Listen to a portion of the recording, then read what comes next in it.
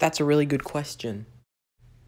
Well, here is how it started.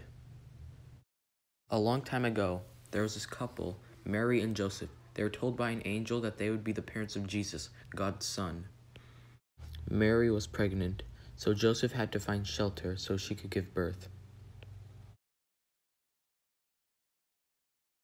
Finding shelter in the city of Bethlehem might sound easy, but it really wasn't.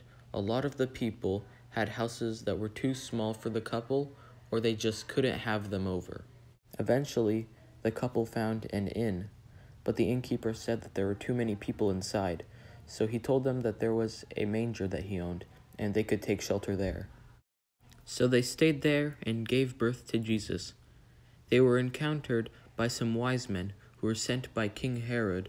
He wanted Jesus gone because he didn't want to be left powerless because Jesus was said to be the king. But the wise men gave Jesus presents. These gifts were gold, frankincense, and myrrh. That was a pretty good story.